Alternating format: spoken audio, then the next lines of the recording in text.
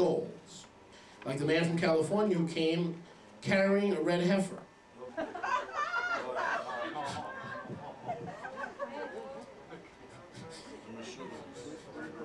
For purification purposes, as directed in Numbers 19. Others have political inclinations, which in one example led to the burning of the Al-Aqsa Mosque in 1969 by Dennis Rohan, a deranged young Australian Christian tourist. David Koresh, hello, how many have heard of David Koresh, Waco, Texas, the Branch Davidians? Here's where he came down with his mental illness. He was a Seventh-day Adventist before he got the Jerusalem syndrome. David Koresh, who spent time in Jerusalem, may have been affected by the syndrome, you don't say. But its effect was protracted, since only after he returned to the United States did he proclaim himself Moshiach and founded his sect at Waco, Texas. Some patients adopt magical health views or individual religious requirements, self-written prayers, and idiosyncratic customs. However, an interesting subgroup which the psychiatrist identified consisted of 42 people out of the 470 studied, who had no previous psychiatric problems whatsoever. Something just happened to me is a common response when such tourists begin psychotherapy. After 4 or 5 days, the patient treated at Kfar Shaul responds to the here and now approach favored by the psychiatrist. I feel like a clown, say some, in embarrassment, and cannot explain how they came to jump into a pond in the middle of the city, or sing hymns in the middle of the night from the top of the old city walls. They don't like to talk about the experience afterwards, says Barrell. When he tried to circulate a questionnaire to his former patients abroad for follow-up study, he got few responses, and those that replied gave vague answers. They simply don't understand themselves. What happened to them, says the doctor. Of the 42 who had no previous psychiatric history, 40 were Protestants, whose families were strict, devout, Bible-reading, Middle American Christians. They had internalized the good book and had an idealized view of Jerusalem. Barrell believes that the shock of facing the earthly Jerusalem caused a psychiatric reaction which helped bridge the reality with their dream city. He consulted a number of religious authorities, including Catholic leaders, to sound out opinions as to why Protestants, rather than Catholics, fall prey to the Jerusalem syndrome. Well, it may have something to do with the fact that they actually read the Bible. I mean, pretty clear cut. I found 3 probable main reasons, says Barrell. Protestants direct their prayers to an unfathomable being, whereas the Catholics have the intervention of a priest, a tangible middleman. The second reason was that Jesus is the paramount religious figure in the Protestant creed, whereas the Catholics also have the Virgin Mary and many saints with whom to identify. Finally, Protestants, unlike Catholics and followers of the Eastern religions and Islam, have little religiosity incorporated in their rituals and few opportunities for spiritual fervor, which seem to be a necessary component of religious experience. In Judaism, also the psychiatrist feels, there are more opportunities for fervid religious experiences in the myriad rituals, deeds, and customs incorporated in the Jewish tradition. Dr. Barilal notes that the Jerusalem syndrome is similar to the Florence syndrome, identified by Italian psychiatrists who long ago noticed a tendency among tourists and visitors in that city to act in a bizarre, irrational fashion. In Florence, however, the phenomenon seems to be triggered by artwork and the beauty of the city rather than by religion. Another Jerusalem psychiatrist, Dr. Jordan Scheer, claims that many disturbed people flock to the holy city seeking special spiritual atmosphere that imbues the capital, especially the old city. Jerusalem, now listen to this, Jerusalem is flooded by Moshiachs, those who come to meet the Moshiach, wait for the Moshiach, or settle the turmoil in their own souls. Many Jewish young people turn to yeshivas to enhance their religious drive. Dr. Shear observes that some who are accepted are expelled. Later, after they are expelled, it is discovered they are disturbed, while others are turned down to begin with. Many of them find their way to the wall, which becomes a sanctuary. There, each one evolves his own way of expressing his inexplicable intoxication with holiness. For example, there is Motel, dressed in all white, gray beard, matted, curling, yelling at a group of tourists, "Welcome, America." Model has an enormous, bellowing voice. When he sings a prayer for rain, head flung back, hands outstretched toward the heavens, it sounds like a full symphony orchestra. Sometimes, for effect, he stands on top of the rabbinical office roof, roaring out prayers for rain.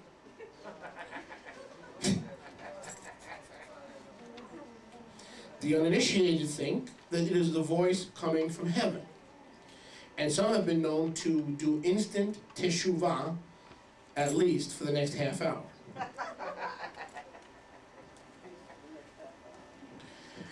There is Gershon, traipsing down the steps in a hippie uniform, reminiscent of the Woodstock era, complete with colored Bukharan skull cap, blue eyes, dancing and white beard, prancing, looking for all the world like a Jewish Santa Claus. A lean, black-clad Bratslaver Hasid paces back and forth outside the gates in the dark, reciting psalms to himself, twirling his meager brown beard and concentrating on getting into the right mood. Yehia, the Yemenite, arrives. He favors the dress of his forefathers, a turban with long flowing but dirty galabia and sandals, winter and summer. Yehia used to camp out in the German hospice ruins right above the wall, but the police chased him out.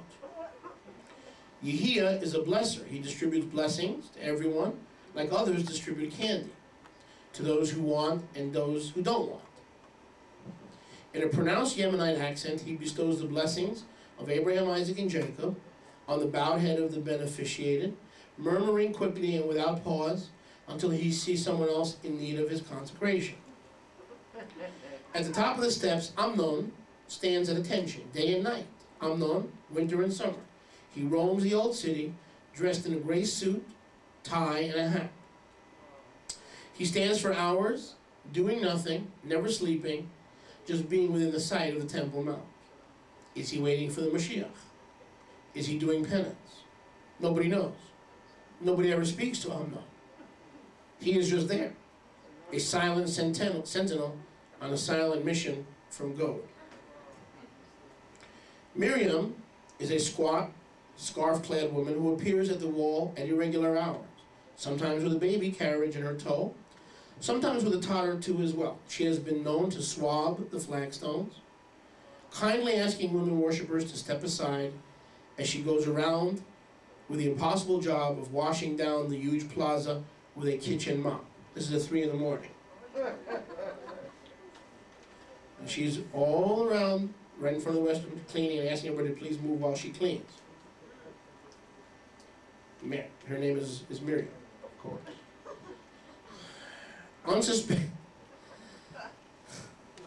Unsuspecting visitors think she's official and feel sorry for the cleaning lady who has to work so late at night. These colorful characters at the wall are not governed by canon or scripture, but they are drawn as generations before them to the spiritual center of the universe, the hub of the 3 monotheistic religions. Some of these people with problems, with extreme views, and others with otherworldly devotions may find themselves falling prey to this unique and still mainly incomprehensible phenomena, the Jerusalem syndrome. And I want to just read, and we're almost done. Listen to this. The Jerusalem syndrome, let me start here. Every year in Israel's holy city, a handful of Christian tourists are suddenly transformed from seemingly healthy, normal people to street preaching, psalm singing Bible characters, often garbed in nothing more than a hotel bedsheet. Psychiatrists have a name for this sudden onset of delusion, the Jerusalem syndrome, which was first diagnosed by Dr. Heinz Hermann in the 1930s. Those who are affected by the Jerusalem syndrome begin vigorously bathing to purify themselves, dressing in white robes or sheets, and begin preaching in the streets of Jerusalem, believing themselves to be Moses, John the Baptist, Jesus Christo, or others who were sent on a divine mission. The Jerusalem syndrome is usually benign. However, those affected by it have been known to cause trouble, such as was the case with Australian tourist Dennis Rohan in 1969, claiming to be on a mission from God. Rohan set fire to the Al-Aqsa Mosque. This incident, doctors and law enforcement are now treating the bizarre behavior of the Jerusalem syndrome with caution.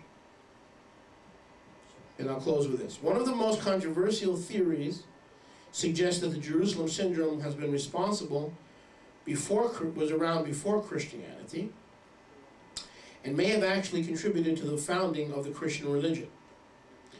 This theory suggests that the historical biblical figures of John the Baptist, the apostles, and even Jesus were affected by the syndrome. Of course, we know that's not true. Okay? But this is how they take it to an extreme. This, however, does not provide an explanation as to the origins of such phenomena. And so, there is a clinical name for what's happening here with these plans of the flesh. There's a clinical name, and it's called the Jerusalem syndrome.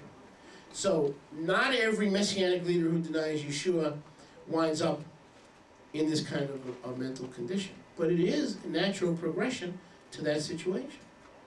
Now you know why we're shouting the alarm. Now you know why we're warning people. Because I just named 2 or 3 people who went to Jerusalem just in the last year, and they're suffering. Because when you think you're the Messiah and you could end in exile, it's 2,700 years old, you're attributing supernatural things to yourself that nobody would attribute to a mere mortal man. So Wendy and Norman, when all the chase is done, not only are they under the seduction of demonic spirits, and the wrestle, the battle is spiritual. More than that, they are suffering from, and I'm serious, we can see that very clearly, they are suffering from a mental illness known as the Jerusalem syndrome. Be careful, because those who wound up with the Jerusalem syndrome started with small baby steps, seeking. You know what the bottom line is? I read my lips. If you're seeking, you don't belong behind the pulpit.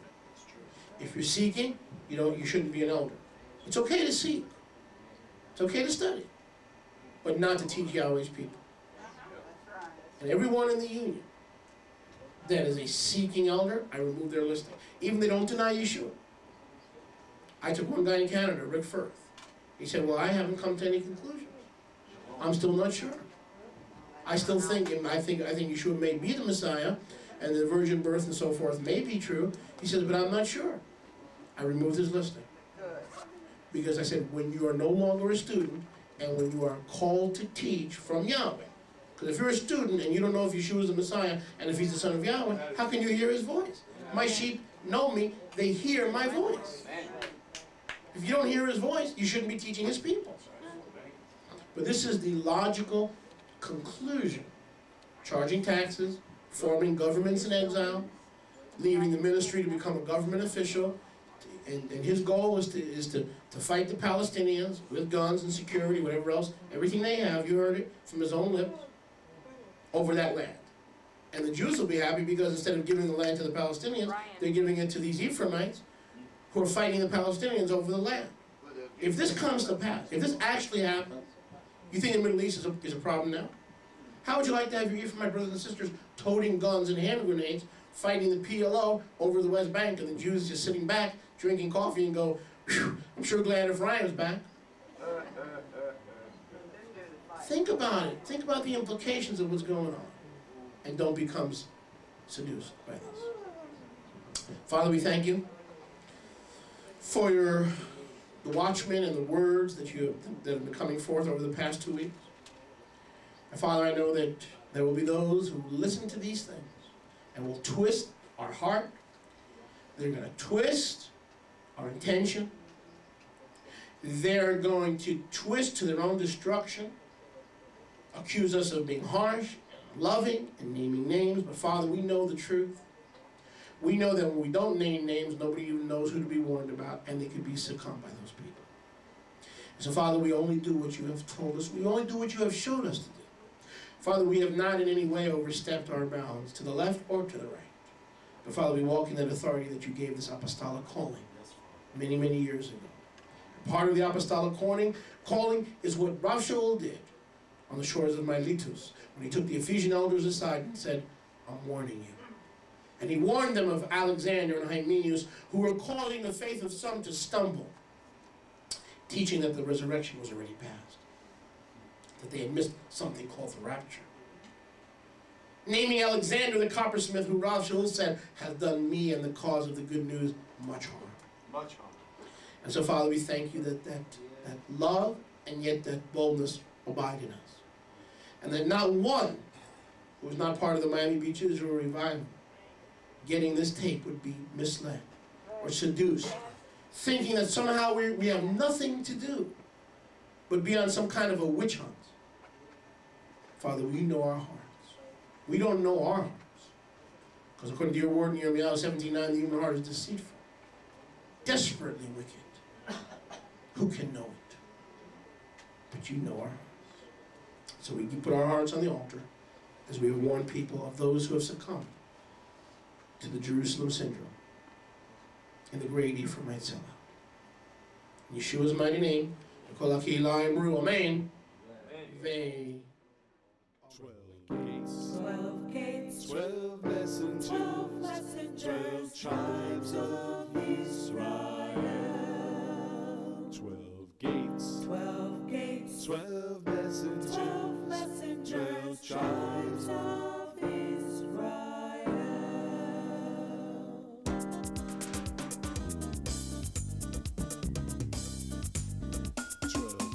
12 gates, 12 gates, 12 messengers, 12 tribes of Israel. 12 gates, 12 gates, 12 messengers, 12 tribes of Israel. Lebanon, Reuben, Lebanon, Shimon, Teshuvah, welcome back. Lebanon, Levi, Lebanon, Yehuda, Teshuvah, welcome back. God's been waiting for you for 2,700 years. Teshuvah, welcome back.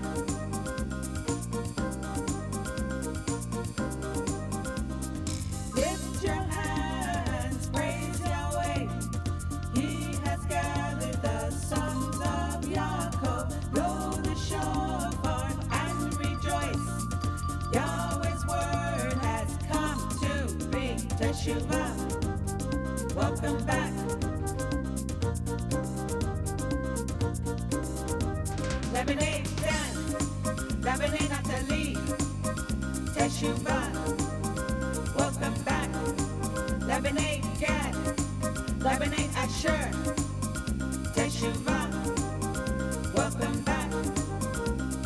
Yah's been waiting for you for 2,700 years. Teshuvah, welcome back.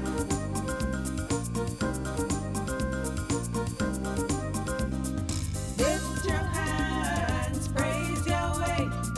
He has gathered the sons of Yaakov. Blow the shofar and rejoice. Yahweh's word has come to bring Teshuvah. Welcome back. Lebanon is a car. Lebanon is a Milun. Teshuvah. Welcome back. Lebanon Yosef. Lebanon Benjamin. Teshuvah. Welcome back.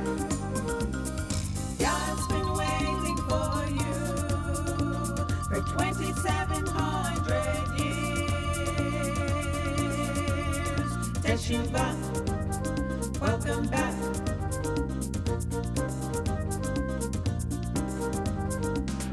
Lift your hands, praise Yahweh.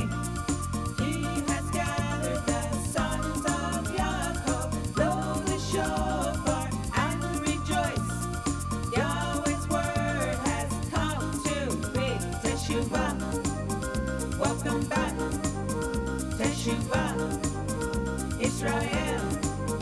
Welcome back.